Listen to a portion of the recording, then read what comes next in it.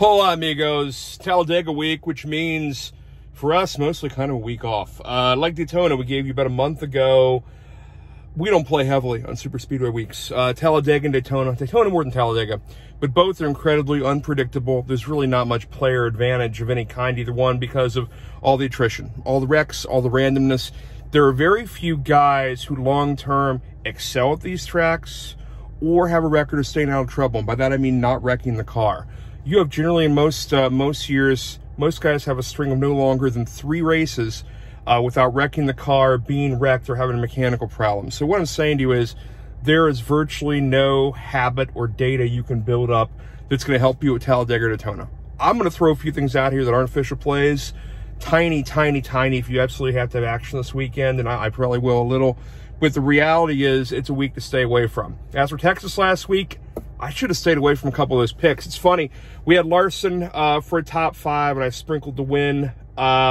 He's leading the race 20 laps to go, dominated the race, had the fastest car, and literally wrecks himself with 20 or 25 laps to go. So that one goes up in smoke. Our pick earlier in the weekend with Austin Hill got wrecked at Texas. That didn't help us.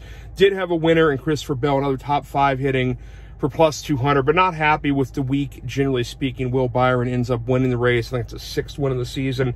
And if you were with me very early on in the spring, give some of that season bet, before we started these videos, season bet Will Byron at 1,600. So that at least make you feel a little better if he goes on to win this thing. What do we got left in Cup?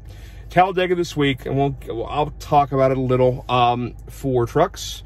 And that's qualifying 9:30 a.m. Eastern on Saturday. And then the Cup guys, no Xfinity this week. We did have Xfinity last week at Texas.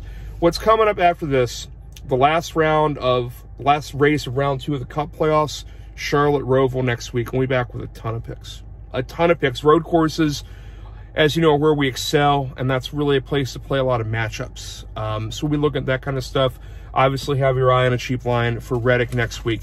I'm going to explain throughout a few again. These are leans. These are not official picks. For Talladega. Books have as favorites, and again, Talladega and Daytona, there are no super hardcore favorites. Most expensive cars are around 1,100, 1,200. That's Keselowski, Blaney, Buescher. You're hearing Fords, aren't you? Next tier, Denny Hamlin, Bubba Logano, LA at 1,300, 1,400. Byron, Larson, Kyle Busch around 2,000. And then you start getting some value out there. Bell, Cindric, Chastain, Almirola, 2,200 most places. After that, here are some guys I'm going to nibble on. And I haven't seen top 10 prices I like. So again, these are like tiny nibbles. For me, I'll be playing like 10th of a unit on these guys to win, understanding these are some of the best guys at these sorts of tracks. Ricky Stenhouse Jr., repeat Talladega winner. He's 3,000 MGM nibble. Don't hate Harvick at 3,000. Eric Jones is great at high bank tracks and plate tracks. Better at Daytona than Talladega, but he's 3,300 at 365. Anything better than 3,000, I think you play some of him. Michael McDowell, good at plate tracks, good at Daytona. Not as good here. He's 3,500 MGM nibble. Martin Truex desperately needs a win. Could really use a win here. I normally go against the Toyotas at plate tracks just based on teamism. There are fewer Toyotas to work together. He's 3,000 at Barstool. If you see him at 3,000 or cheaper, buy a little Truex. And Austin Dillon, same story. Great at these plate tracks. 3,500 on FanDuel and on Barstool. So yeah, down to the guys in the 3,500s. Seeing some Bowman out there around 3,000. Don't hate that. Some Priest at 3,500.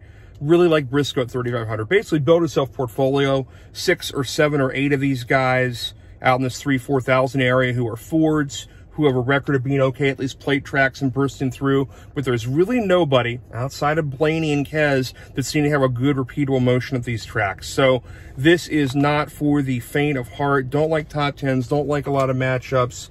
You're betting on attrition here, so I want you to give yourself essentially a quarter of the field for a chance to win 3-1, 4-1 on what you're doing. Truck race, feel the same way. It's a little thinner field. We've seen truck races here at Talladega go to guys way down the boards. The Spencer Boyds, the Bailey Currys, really not based on skill.